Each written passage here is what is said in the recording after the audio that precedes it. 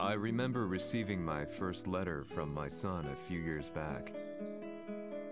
Scribbled on it were the words, "I love you." I was so happy I cried.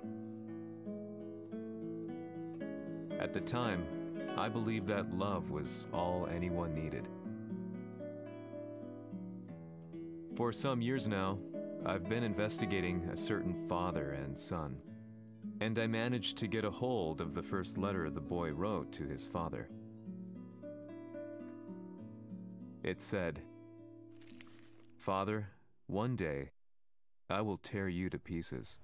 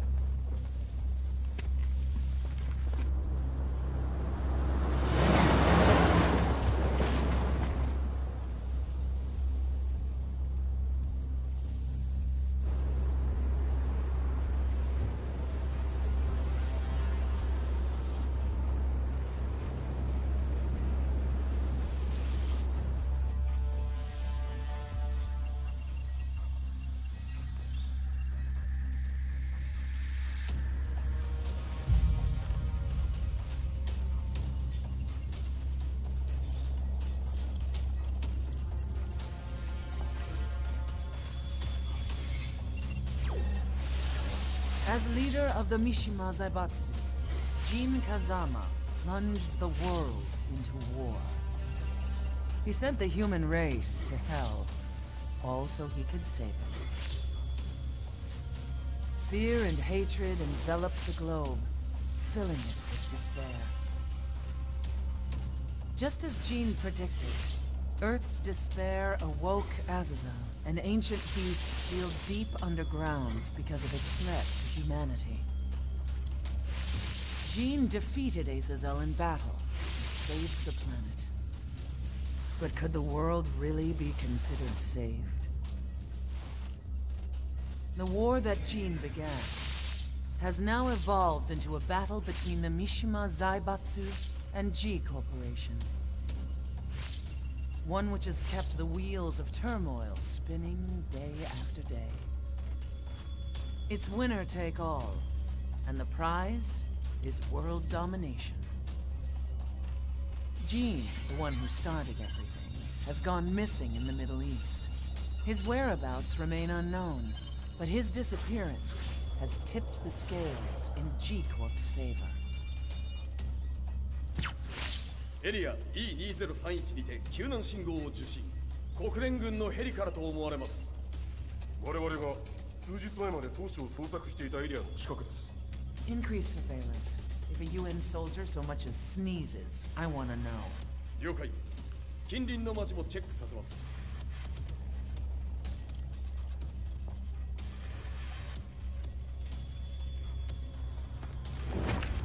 久しぶりよのこの場所に立つ。陣を失った財閥が混乱する様子が手に取るようにわかるわい。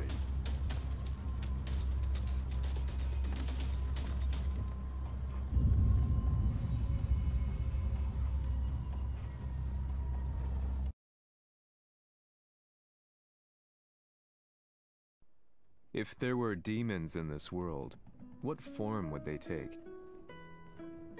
The answer to that question still eludes me. That day, I was reporting from a battlefield, gathering news about the war to bring to the world. When I headed back to the barracks, a message was waiting for me. I was dumbstruck. How could my hometown have come under attack? When I returned, nothing was as I remembered. The roads used to be quiet, hardly a car in sight. But now tanks and armored vehicles line the streets like an iron wall. Though it was noon, a thick fog of ash enveloped the sky in darkness. The blackened trees, the burning ground, the pungent, burnt air. The place I once called home was now just an ashen field. And streets echoed with the memories of playing children and delivery trucks. Everyone I loved had been lost to the past. That day, my old life ended, and a new one began. In my loneliness and despair, a hatred grew inside me.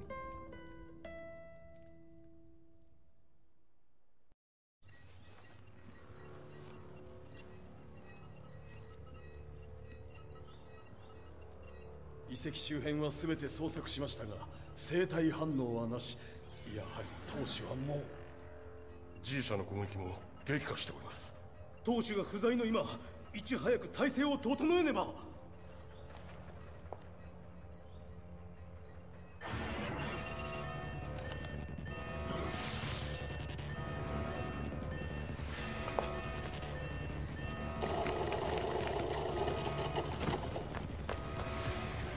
Who's there?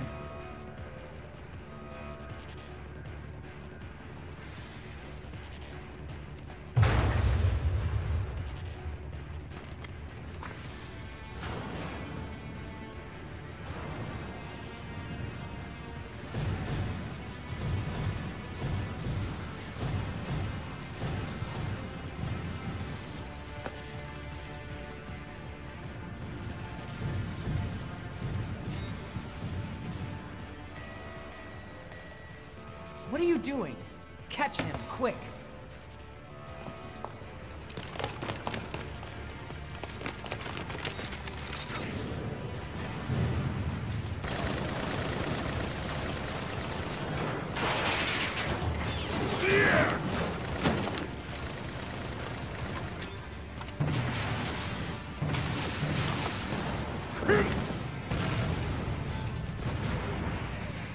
Here!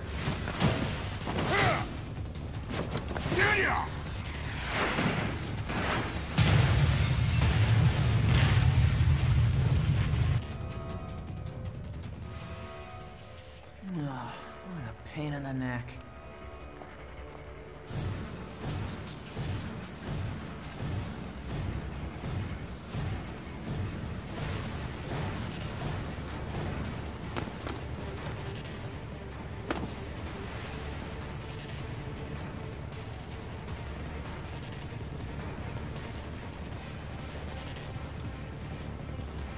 Hmm.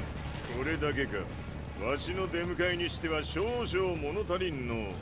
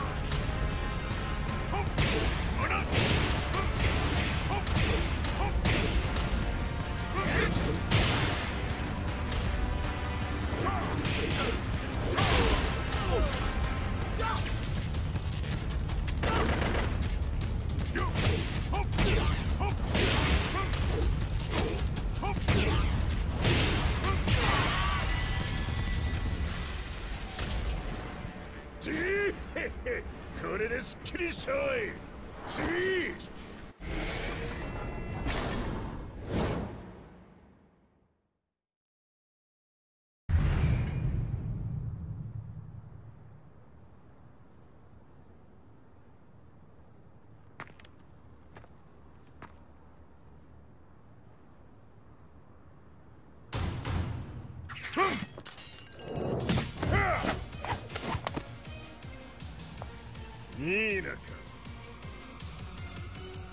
What do you want now, Heihachi Mishima? 知れたこと、財閥を取り戻しに来たに決まっておろう。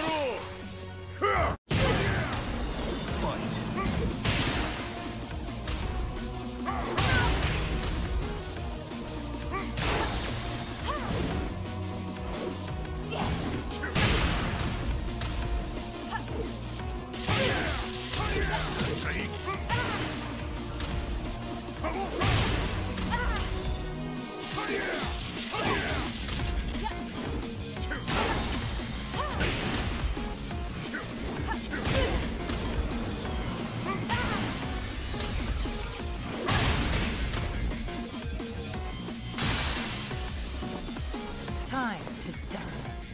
Fight.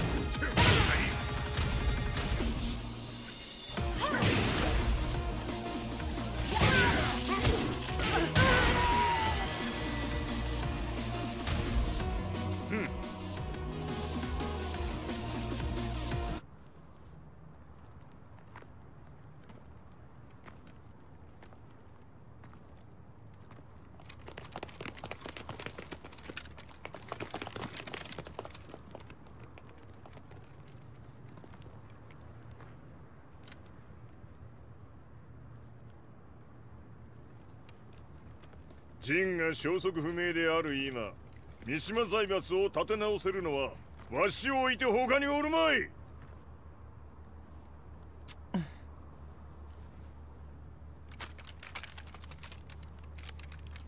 貴様には早速働いてもらうぞ。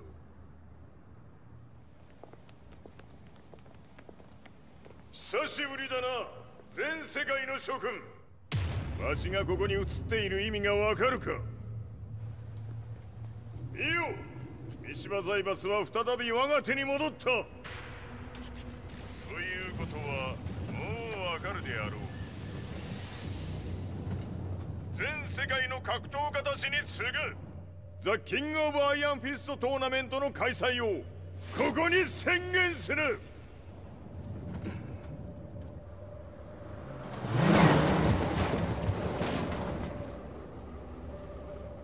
Excuse me, sir. Just now, Heihachi 知ってい Mishima. る。平八。やはり生きていたか。Why on earth would you want to hold a tournament now, like this? 説明は後じゃ。出立の準備をせい。おたおたするな。見ておれ。間もなく全ての部隊が整う。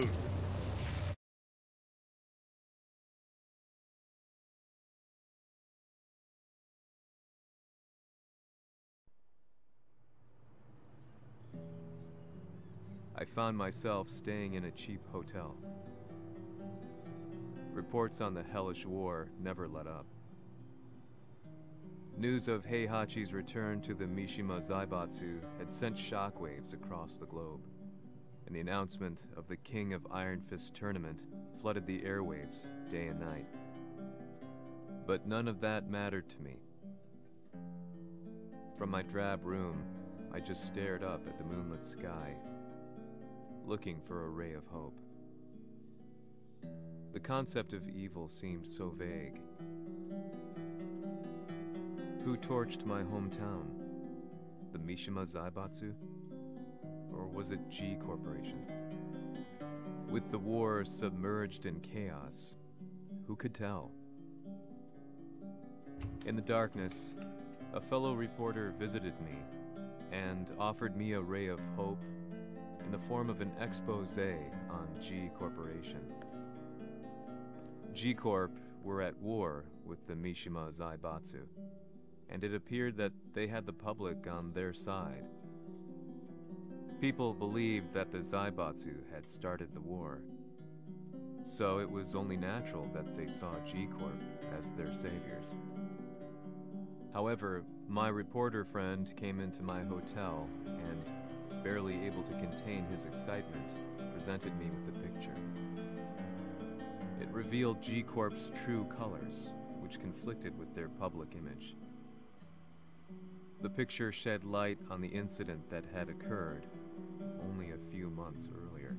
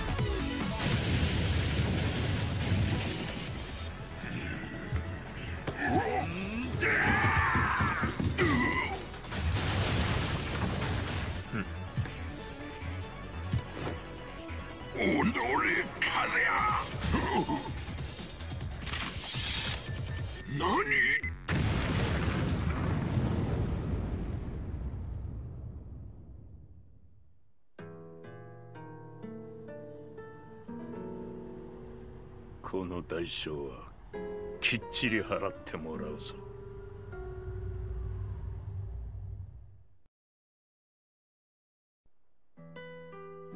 It all started with an explosion in the heart of the Mishima estate. At the time, the media reported it as an unfortunate accident. But when strange truths began to come to the light, things didn't appear quite so clear-cut. After the explosion came the deaths of a number of G Corporation's executives. The newspapers put it down to a coincidence, a series of tragic occurrences. But the truth was far more sinister. In reality, an attempt by G Corporation to take out one of their own had failed, and the man they had targeted came baying for revenge. The missed target's name was Kazuya Mishima. After disposing of the guilty parties without so much as dirtying his hands, Mishima began to manipulate G Corporation from the shadows.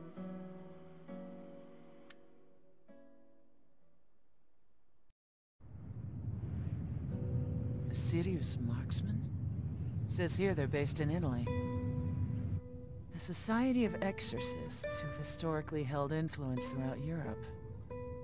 What are you planning this time? ジンが財閥を使ってめちゃくちゃしよったからな。世界を掌握するためには、カズヤを倒すだけでは意味がない。世界中の世論を味方につけねばならん。Surely you can't be planning on using the society's underground network? G 社のトップがデビルであることが知れ渡れば、晴れて人間であるわしの正当性を主張できる。今回の大会はその格好の宣伝の場となるじゃろう。間もなくじゃ。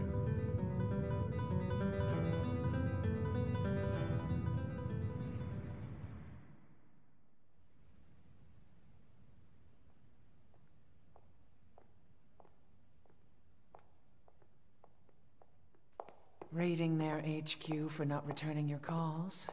You're quite the negotiator. 撃って響かぬならねじ伏せるまで当然の対応じゃ。 If you say so.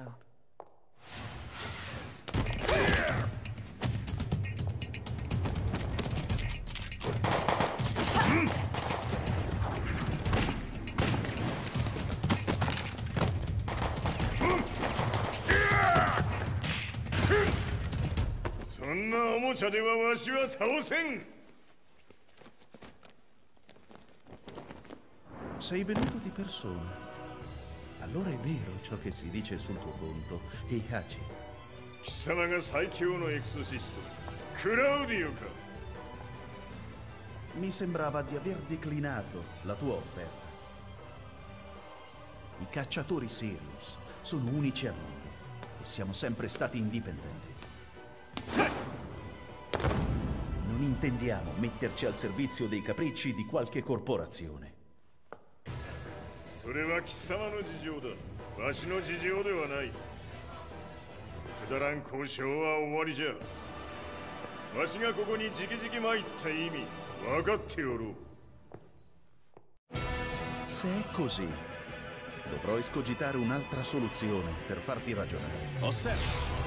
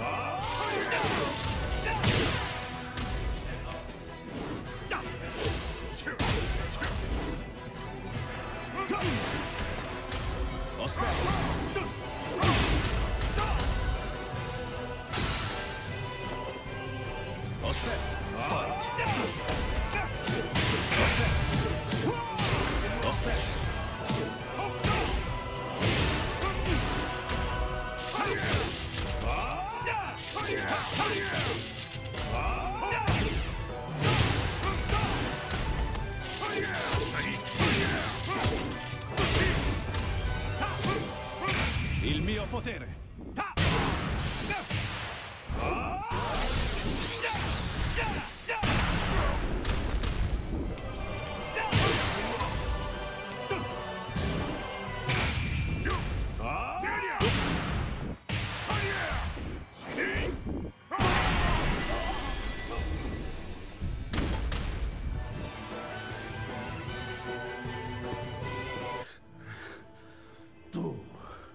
Tu sei un umano, con la forza di un demone!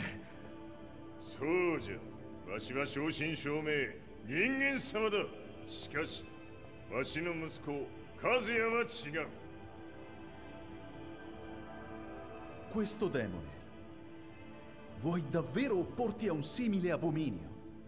じゃから再三通告したはず。わしとお前の目的は同じ。共にデビル討伐を目論むものじゃと。 拳での決着はついた。貴様には世論の先導に一役買ってもらうぞ。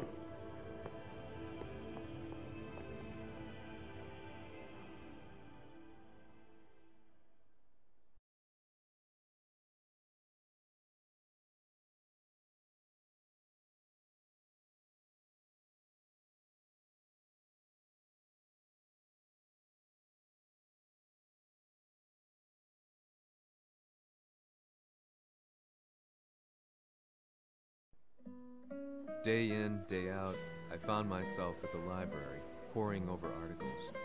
Company directories, history books, you name it. I scavenged them all, looking for anything I could find on G Corporation's Kazuya, including his historical and familial links to the Mishima Zaibatsu. The truth had to be revealed, even if it meant doing so alone. The Mishimas were warriors hailing back as far as the Taira and Minamoto eras. With the advent of World War, they capitalized on the increased military demand.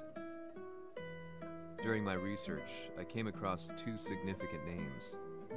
The first was Jinpachi Mishima. Head of the Mishima clan during the war, he abhorred needless conflict.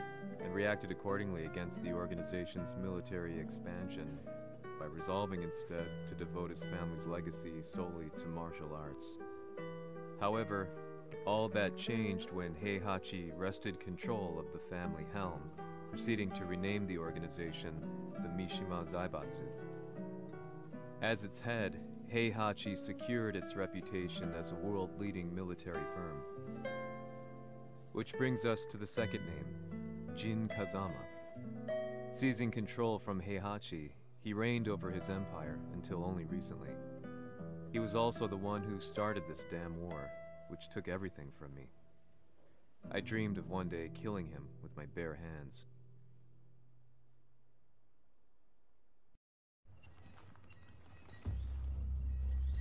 Devil という存在を世に知らしめ、わしの正当性を主張するには、やはりジンは外せん。Jin Kazama. So che il suo demone interiore supera perfino quello di Kazuya. Un momento. Chi fosse lui? Do you know something?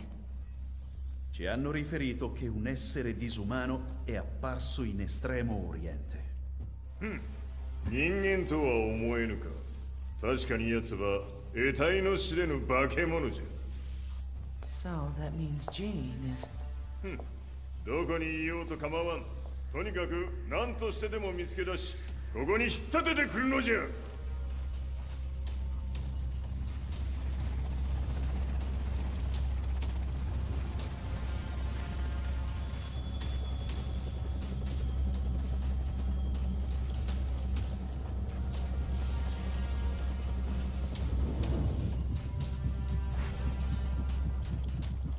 Everything looks clear.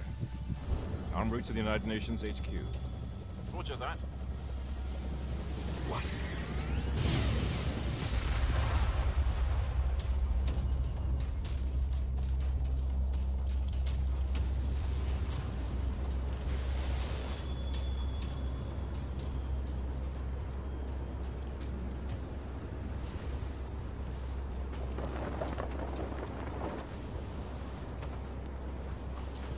Freeze!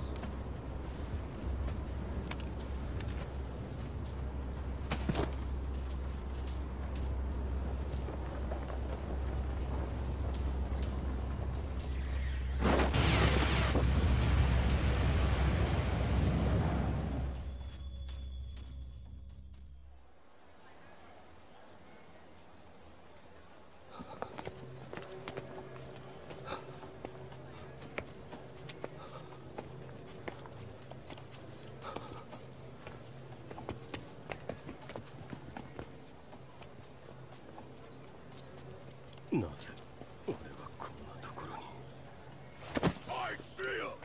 That way!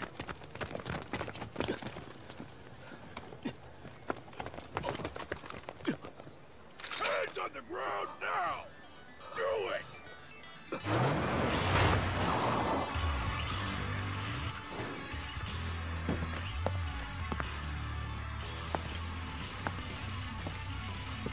Worry not. こいつは俺が預からせてもらう。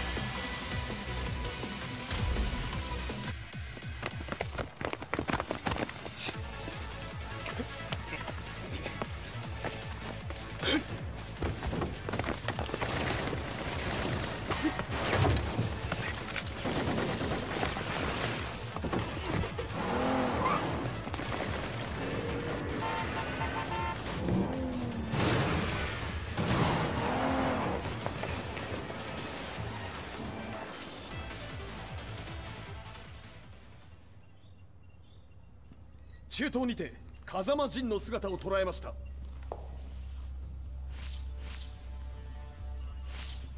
Is that Lars? ほう、奴も陣を狙っていたのか。Things just got a whole lot more complicated. すぐさま追跡部隊を向かわせます。No, there's no point. We'll have to stay one step ahead.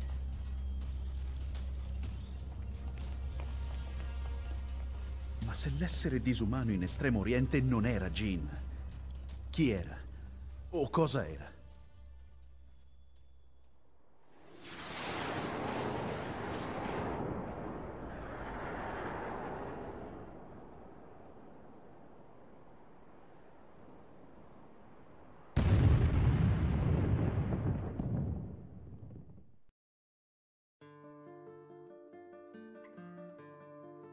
This lead sent me on a journey through countless documents, where I finally found her name in a single paragraph, Kazumi Hachijo. There was no mention of what kind of life she and Heihachi had led together, but it confirmed that Heihachi was Kazuya's father and Kazumi his mother. That's when I realized something shocking. The year Heihachi seized control from Jinpachi and established the Zaibatsu was the same year his wife Kazumi had died, and Kazuya had fallen from a cliff, sustaining terrible injuries. What could all this mean?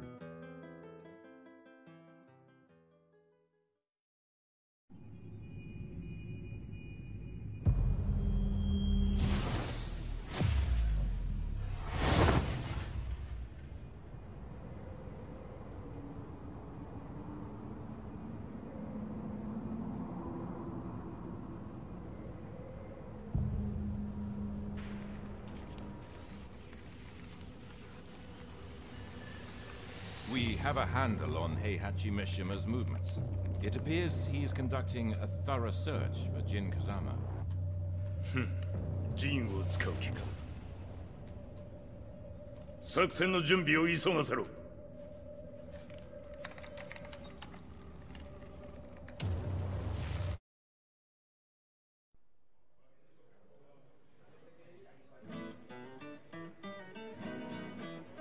Frustration had become a part of my daily life. Eventually, I ran into a guy in a restaurant. His eyes burned with an almost ungodly fighting spirit. And he looked at me as though he could see the darkest depths of my soul. So, you're the one who's been looking into the Mishima Zaibatsu's affairs? He said before making his way to the exit. The way he stared at me from the door let me know that he wanted me to follow him. Hypnotized, I walked slowly towards him. As we left the restaurant, he formally introduced himself. His name was Li Chaolan.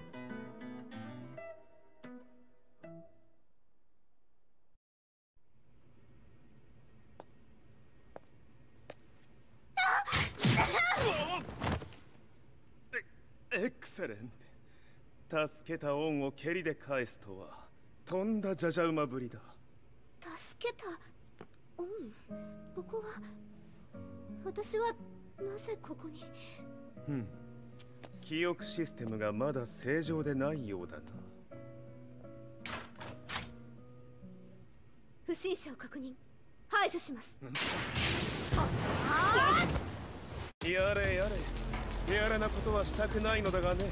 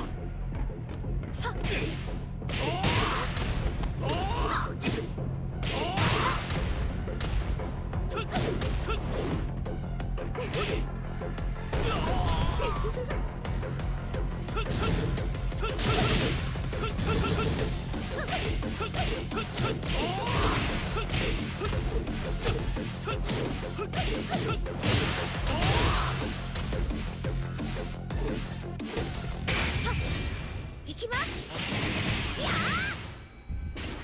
ー死ね。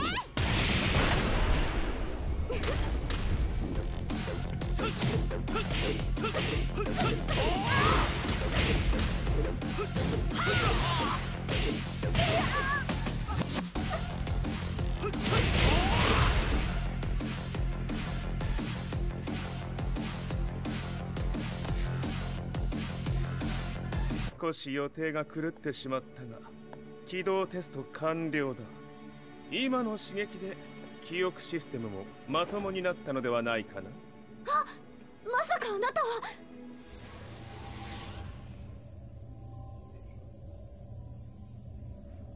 変な社長さんのなんとか。変なは余計だが、あとリー・チャオランだ。まあ思い出してくれて光栄だ。でもなぜあなたが私は一体。なるほど、完全回復とまではいかなかったか。